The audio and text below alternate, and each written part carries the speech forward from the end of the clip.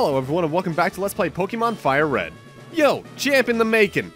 Let me give you some advice. The leader Misty is a pro who uses water-type Pokemon. You can drain all the water with grass-type Pokemon. Or you might use electric types and zap them. Thanks, guy who I can't remember the name of. In the last part, we went north of Cerulean City going and visiting Bill in the process, and now it's time for us to head through Cerulean Gym, which, as our little helper just mentioned, is entirely water-typed. And it starts off with Horsey. Water types are easily the most prevalent Pokemon type in the series, and because of that, there's a lot of them worth using.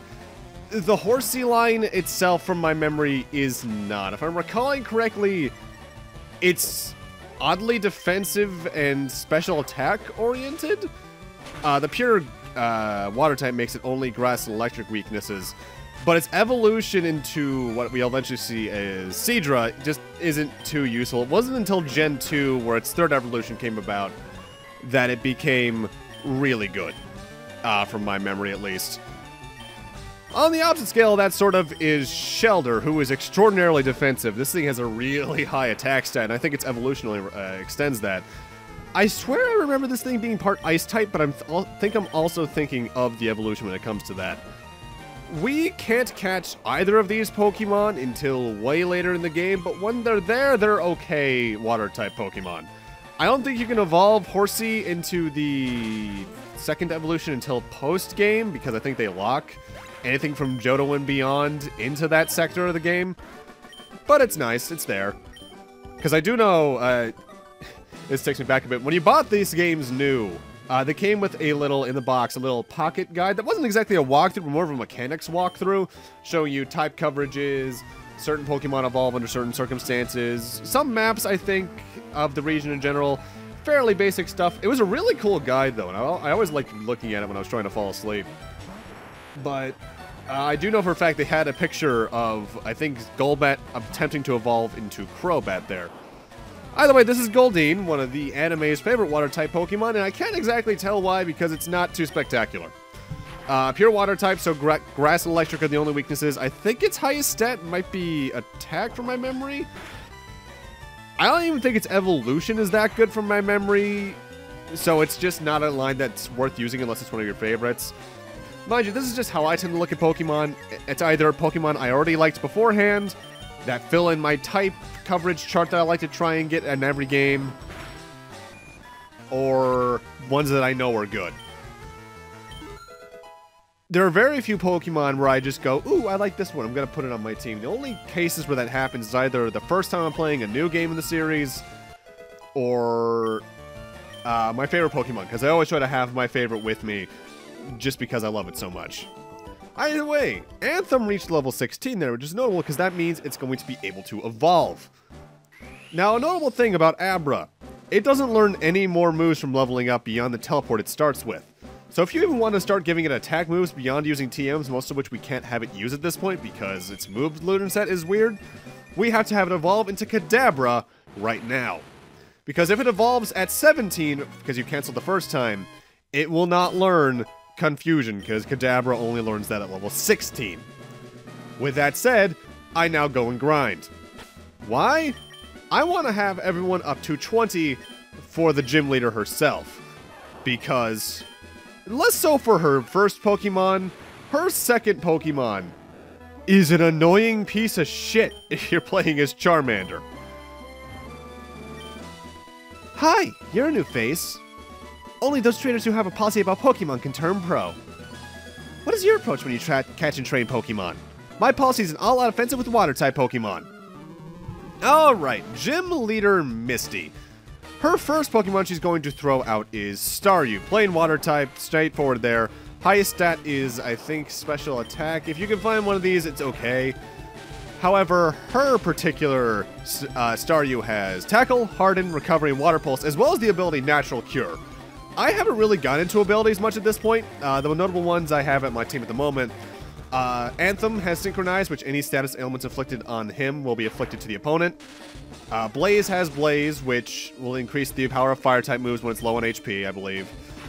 Kenny has Static, which if a move touches him physically, there's a chance it'll inflict paralysis. But Staryu and her next Pokemon, Starmie, have Natural Cure, which in the case she switches out for some reason, status elements will be cured. The Starmie here is the reason I grind it. Rapid Spin, Swift, Recover, and Water Pulse. Water Pulse is an extraordinarily powerful water-type move for this point in the game that can also inflict confusion. Recover recovers its HP. Swift is a 100% accuracy move that's relatively low on power, but can still hurt. And Rapid Spin is actually probably the odd one out there, because while it has special effects, they're not ones you usually see at this point in the game. Because, like, it can affect, free them from binding moves in the case, like, if a Bell Sprout and you use, Bell Sprouts, and you use, like, Bind on it, or Leech Seed for that matter. It's mostly there if you have a Bulbasaur, I guess. The annoying thing about this fight is my strategy for it kind of requires me to have Anthem for this. In particular, a move it learned around level 18, I think, Disable, which disables the last move the opponent used for about 3 to 5 turns, I think.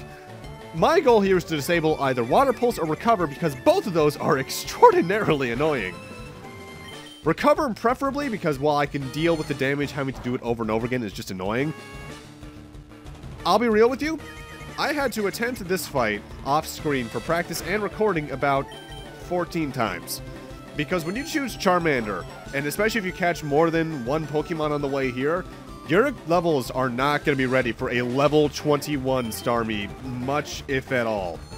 This is what I meant earlier by Charmander really kind of having a rough early game, because you go right from a Rock-type gym to a Water-type gym, which is just a bad combination. Wow, you're too much! Alright, you can have the Cascade Badge to show you beat me. Alrighty, 2 down, 6 to go. The Cascade Badge makes all Pokemon up to level 30 obey. That even includes outsiders you got in trades. There's more, you can now use Cut anytime, even out of battle. You can cut down small trees to open new pathways. You can also have my favorite TM. And we got TM-03, which is Water Pulse. TM-03 teaches Water Pulse, using it on aquatic Pokemon. It's a powerful enough move, and I might use it later on my Water type. But I actually haven't decided that yet, even though I actually already had the Water type in the point I'm at the moment. With that, our business in Cerulean City is more or less done. And this cop here was actually blocking this door, but the moment you finish your business with Bill up in the north, you can come back and he's out of the way, because people here were robbed. And Team Rocket apparently is behind it, because even the police force has trouble with them. Kind of a shoddy police force if you're having trouble with Team Rocket, but oh well. Those miserable Rockets. Look what they've done to my house. They stole TM for teaching Pokemon how to dig holes. I was going to use it on a Mankey or Sandshrew. That cost me a bundle, it did. It's a good thing Team Rocket's dumb because they're right here. Hey, stay out. It's not your yard. Huh? Me? I'm an innocent bystander. Don't you believe me? Alright, now this Team Rocket grunt only has 2 Pokemon. Starting off, it has a Machop, and then it leads right in with a new Pokemon. This is Drowsy. Drowsy is pure Psychic, which means it's weak to Bug, Ghost, and Dark, and it's kind of the counter to Kadabra. While the Abra line is very special attack-oriented, the Drowsy line is very special defense. So if you're more of a defensive player, this could be a good choice for a Psychic type, especially here in FireRed and Leaf Green. In the original Gen 1, you more or less only had these 2 choices, barring subtypes. I'd overall say the Abra line is worth it, though, because first off, it has a second evolution. While you guess you can only get through training, it's still relatively powerful enough. Okay, I'll return the TM I stole. And we got TM-28. I better get moving. Bye. TM-28 contains Dig. I figure what's lost is lost. I decided to teach Diglett how to dig without a TM. Dig is a ground-type move where your Pokemon digs under the ground for a turn where, in case they're attacked then, you're completely immune, and then they sprout up and do a pretty decent chunk of damage. Honestly, I could teach that to Zoe and have a pretty easy time during the next gym battle, but I just don't care to. Either way, welcome to Route 5. Pokemon found here are Pidgeys, Oddishes, Bellsprouts, and the, I think, only found here on the next route, Meowths, which are normal-type cat Pokemon. And this is the daycare. You can leave a Pokemon here, and the longer you stay away by walking, the more experience points that Pokemon gains. I'm leaving Britt here so that when I come back here, and God knows when, it'll probably be ready for evolution. Also, this guard's thirsty and the road's closing because of that we can't progress onwards. Terrible guards. So we need to go take the underground path, which branches Cerulean City and Vermillion. Also, this girl here has a trade for a Nidoran female if you have the male. If I'm recalling correctly, those aren't version exclusive, so there's not much reason to. Wait, actually, are they? I completely forget. Now, here's the thing. The underground path here is one long hallway. And there are items hidden in here, but I don't think they spawn until you talk to the lady at the opposite end of this one. In particular, there is an antidote, a paralyzed heal, an awakening, a potion, an ice heal, and a burn heal hidden somewhere that I just don't care to look for. If you find them, cool, but I just don't care to. So yeah, if there is a point where they spawn, it's either talking to her here, or when we eventually have to go back through it on our way back north later on. With that, welcome to Route 6, a place that is more or less the same as Route 5. I think even the Pokemon obtainable here are the exact same, barring those we can encounter in water, because we will eventually be able to go on water, and that has an entirely different set of Pokemon we can encounter. But I just don't care to show that off at the moment, because first off, I can't. I just straight up can't. As for the trainers here, the bug catcher I think has a bunch of Weedles. That camper had just a Squirtle. The picnicker I think had a Rattata and Pikachu, whereas this bug catcher has a new Pokemon for us to encounter. This is Butterfree. This is the final evolution of the Caterpie line. This is arguably the best bug-type Pokemon in Gen 1. Fairly balanced special stats. Bug flying type, which means it's weak to flying, rock, fire, ice, and electric, I believe, from the top of my head. And it is oddly psychic-based in its moveset. It's going to learn Confusion very early on, and then it learns Psybeam not even far after its evolution. If you want a pretty decent bug Pokemon for the first third of the game or so, I recommend catching a Caterpie and going after this thing, because it is very useful. Less so now than it used to be back in the original Gen 1, where the special stat was one thing that combined both attack and defense, essentially. But nowadays, it's still useful. I think I also just really love its design, even though I can't think about it without thinking of that one episode of the anime that shall remain nameless. Though I don't like this one because it has Supersonic, and that causes confusion. I actually don't think I've talked about confusion yet. Confusion, it sucks. Whenever you're inflicted with it, or you inflict something with it, there is a chance that it will not use the move it selected, but it will instead hit itself for percent of its HP. The chances of it hitting itself depend on the game, I think. Until Gen 7, it was a 50% chance, but from 7 onwards, it was 1 in 3. But it sucks, and what hurts so much about it is that it's a non-standard status ailment, which means you can have a different status ailment like poisoning, paralysis, so on and so forth, and still be confused, leading to a combination that most people like called parafusion, where you're paralyzed, meaning you have about a 1 in 2 shot of moving, and then you have a 1 in 2 shot of actually hitting yourself, which sucks. Unless you're using it, in which case it is greatly satisfying. I actually had some potential takes against Misty's Starmie where I got parafusion on it, but it just said no and managed to hit me or snap out of its confusion too early. I hate that Starmie. I hate that Starmie so much. Now, this particular camper has a new Pokemon. This is Eradicate, the evolution of Rattata. It's okay, it's a fast Pokemon, I believe. One of the faster ones from the original Gen 1, but its attack stats, from my memory, aren't too spectacular. I think its physical attack is the higher of the two, for that matter. Where it specializes is its Hyper Fang attack, but ultimately it's not very memorable. It's normal type, which means it's only weak to fighting. It's a good early game Pokemon, I think is the best way to put it. In case you're one of those people that likes to catch every new Pokemon they see. If you want to use that for, like, up until arguably after the next gym, it's not a bad choice. There are better choices, in my eyes at least, but it's not a bad one. But with that, Aqua reached level 20, which means she's no longer going to be useless, like her namesake. Magikarp evolves into a very interesting Pokemon. This is Gyarados, water flying type. And it already learns a better move just by evolving at this level.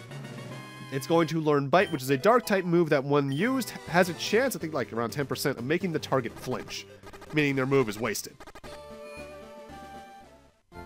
Oh, actually, before I go on that point, the urge to battle with someone you've tangled with before. Have you ever had that urge? I'm sure you have. I wanted to battle certain people again over and over too, so I've been giving these away. Please take one. Here we get the Versus Seeker. What this allows you to do is that if you use it whenever there's trainers you've already fought on screen, if it's one from a certain list of trainers, an exclamation point will appear above them, and you can talk to them to duel them again, only they'll have higher level Pokemon. It's essentially a way that you can grind trainer battles without having to grind standard Pokemon battles over and over and over again, because trainer battles do give more EXP. Either way, as I was saying, Gyarados is awesome because its attack stat is enormously high, as is its special defense, I believe? It's a very good Pokemon, especially if you can manage to buy that one early on and just have it turtle EXP until it eventually evolves. It's arguably one of the better Water-type Pokemon you can get. Despite its flying subtype, it can't learn too many flying-type moves, and it also means it's 4 times weak to Electric-type, but it's overall completely worth your time. With that said, it's not going to be in my team the entire game. I have a better water type in mind for my own preferences. Also, from that fishing guru there, we got the older rod. This allows us to start fishing. Sort of. The way fishing works is whenever you throw the fishing rod by using it from the key items menu, you'll go dot, dot, dot, dot, and there's a chance during one of these dots you'll catch a Pokemon and fight it. The problem is, in Gen 1 and its remake here in Gen 3, the old rod can only ever catch Magikarp. In fact, it usually can only catch Magikarp. In later games, there's a chance it can catch different ones, but Magikarp is usually still the most likely because, God, it's useless. We won't be able to actually catch legitimately good Pokemon with the rods until we get its 2 subsequent rods, the Good and Super one. We'll see those sometime past Part 10, probably. Also, I'm coming into this house in particular to talk to this little girl. Hi, do you have a Spearow? Want to train for my Farfetch'd? I can't because I don't have a Spearow. Yet. I actually want to keep that girl in mind for later. For now, welcome to the Pokemon Fan Club. Why don't you admire my Pikachu's adorable tail? Our chairman is very vocal on Pokemon. I'll chair the Pokemon Fan Club. I've raised more than 100. I'm very fussy when it comes to them. I surely am. So, did you come to hear about my Pokemon? Good, then listen up. My favorite Rapidash. It's cute, lovely, smart, plus amazing, you think so? Oh yes, it's stunning. Kindly love it. I'll get when sleeping warm and cuddly spectacular. Ravishing. Oops, look at the time. I kept you too long. Thanks for hearing me out. You can have this. And we get the bike voucher. We'll use that later. Take that bike voucher to the bike shop from Cerulean City. Exchange that for a bicycle free of charge. Don't worry, my favorite Fearow will fly me anywhere I need to go. So I have no need for a bicycle. I hope you like cycling. Oh dear, my seal is far more attractive, by double I would say. That does remind me though, the bag system was changed for, I believe, Gen 3 onward. No, actually Gen 2 onwards. In Gen 1, you just had a small inventory of about, I want to say, 30 items that you could keep. Starting from Gen 2, each bag had pockets that could hold up to, I think, at least 99 of an item. And while it's still technically limited, there isn't a high amount you can carry. You're seldom going to ever reach that max amount. And welcome to Route 11, one of my favorite routes in the game because there's a lot of Pokemon here that you can use to grind up, as well as the trainers. As for the route itself, you can run into Spearow, Ekans, Sandshrews, and Drowsy. Ekans is FireRed exclusive, whereas Sandshrew is Leaf Green, I believe. So this is a case again where I think Leaf Green technically gets the better Pokemon because I actually don't like the Ekans lane too much, whereas I love Sandshrew and its evolution, Sandslash. But now it's time for us to fight Gamer Darien, who has two new Pokemon for us, actually. Starting off with Growlithe, pure fire type. I think its highest attack is an attack? I think it's actually just a very attack-based Pokemon. Fire type, which means it's weak to ground, rock, and water. I don't have any ground, rock, or water moves, though, so I'm just going to have Aqua bite it to death. His next Pokemon is sort of the other fire type for the game, Vulpix. Again, pure fire types are same weaknesses, and I think its highest attack is between its special attack, or its defense, rather, or its speed. The thing is, depending on the version of the game you're playing, you can find one of these later on. If you're looking for a fire type because either you just don't like the Charmander line too much, or you chose one of the other starters, they're arguably the best one you can find in the game for that respective version. The Growlithe line is, I think, better for my tastes, because I like being very attack-based, but Vulpix and its evolution are still good. In fact, I even think Vulpix has the better design, because I like foxes more than dogs, and I'm more of a cat person anyway, so it's the closest thing I can get. We didn't get a fire cat until Gen 7, so yeah.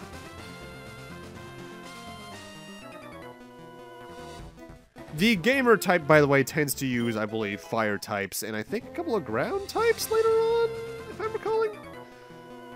Ultimately, the archetypes of trainers don't matter too much. I just look at them as set increased distance experience Pokemon battles. And we can head further east of Vermillion here and come up here to find an old friend waiting for us. I'm looking for the Pokemon Nidorino. Want to train with my Nidorina? Nah. Actually, I think that means the Nidoran might be version exclusive depending on which one you're playing. I actually can't recall from the top of my head. Ah, remember me? I'm one of Professor Oak's aides. If your Pokedex has complete data on 30 species, I'm supposed to give you a reward. Professor Oak entrusted me with the item finder for you. So Kyle, let me ask you, have you gathered data on at least 30? Hell no. I don't even think I have much more than 10. Yeah, I don't even have 10. Damn. The item finder is a key item that when you use it, if there's a hidden item on the screen somewhere, it'll point you in the direction depending on where you are to it. The closer you get until you're right on top of it, it just beeps. We can't head further east though because this Pokemon is sprawled out sleeping on the road. God damn it, get out of my way. But no, we're railroaded here. We need to head back to Vermillion and actually do some stuff there. Which is why I find it curious that people say Pokemon from like Gen 5 onwards railroaded you. No, it basically just got rid of the railroading that was arbitrary in the first place. There isn't many times prior to Gen 5 where you can truly go out of your way to go to a place you're not supposed to be at yet. In fact, I think Gen 1 might be the only time from memory. Maybe Gen 2. Either way, this is Magneton, the evolution of Magnemite. Immune to poison, but weak to fighting, ground, and fire, especially ground, because it's 4 times weak to its electric steel subtyping. If you can find a Magnemite later on, it's not a bad electric type to have for the game, though, because its special attack stat is really high. However, I prefer the Pikachu line for 2 reasons. 1, mascot Pokemon. 2, I don't think its stats are as comparable. The moveset for Pikachu is just better for my playstyle. Also, in this Pokemon battle, I decided to catch a Spirited Trait to that girl for a Farfetch'd for a couple reasons we'll get into later on. For now, let's just go and fight this youngster who I don't remember what they have. Oh, but they have a new one. This is Nidorino, the evolution of Nidoran male, which I believe is also the first Pokemon this trainer had. Nidorino is, I believe, still the more attack-oriented version of this line. I think the Nidoran female line is generally more defense-oriented. It's not the best, even its Poison Point ability, which I think is the only one I can have here in Gen 3, isn't the best. It just has a chance of poisoning you if you use a physical type move. But I'd say ultimately the Nidoran lines in general are worth using as long as you have a Moonstone to get the third evolution, the second evolution. Third form, either way. This gamer also has a new Pokemon. My brain blanked on the word there for a second, even though it's on my screen right now as the file name. This is Poliwag, pure water type, grass and electric weaknesses only. This thing is fast. That is basically the only standout stat it has here in its base form. As you evolve it along the line it had in Gen 1, it gets better, especially once you expose it to a Water Stone at its second phase. But ultimately, it's a good water line. The problem is, with a lot of these water Pokemon we're seeing this part, be it Shelter, Horsea, or Poliwag, you can't get it until much later in the game because you need some of the later rods. And then that was the only new Pokemon that had. But I am going to trade that Spearow I caught to this girl for her Farfetch'd for 2 reasons. 1, I still need a bit more Pokedex progress in order to get everything done in the game I want to do. Because ultimately, I at least want to get, I want to say 20 to 30? I forget the exact amount. And I also need a Pokemon to use a certain move ability on next part to get into the gym. And this Farfetch'd is my best bet. Because it's right there, it's technically free, why on earth not? But with that, I'm going to actually show you how to finally use Bill's PC. We can just go on in and we can withdraw or deposit Pokemon. I am going to deposit the Farfetch'd for right now. I'll get it out again early next part. And now I'm going to withdraw nothing. You can just take any Pokemon you want in and out of the boxes, free of rain. They don't gain experience points while they're in there. but it's useful just for party organization, really. And as well as, you know, completing your Pokedex. With that, let's take the only route we haven't out of Vermillion yet. Let's head south here to the pier. Welcome to the SSN. Welcome to the SSN. Excuse me, do you have a ticket? Yeah. Great, welcome to the SSN. With that, I'm going to end this off here. Thank you guys for watching, and in part 7, now that we're accessing the SSN thanks to that ticket Bill gave us, let's go take a look on this luxury cruise ship. See you guys then.